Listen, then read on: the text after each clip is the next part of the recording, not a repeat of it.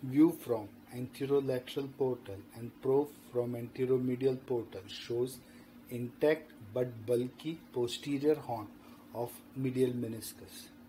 A small meniscus punch is used to trim the innermost layer of the posterior horn of medial meniscus, which again shows an intact but bulky posterior horn of medial meniscus.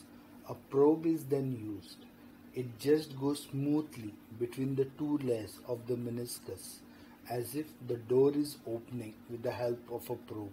So it's an intrameniscal cyst without any meniscal tear. Rare to see this.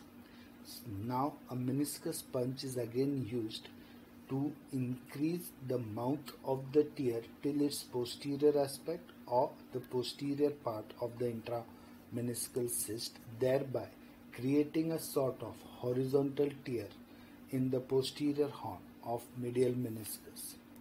A shaver blade is then used to debride the bad, loose and unhealthy intrameniscal tissue, but it's in a non-suction mode when the shaver blade is intrasubstance between the two layers of the meniscus to avoid injury to the meniscal tissue.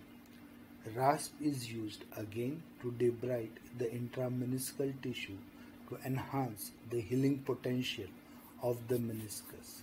Once you finish the rasp, you see now it's a horizontal tear like an open book in the posterior horn of medial meniscus. 18 number spinal needle is used to make multiple puncture in the capsule to create vascularity for meniscal healing.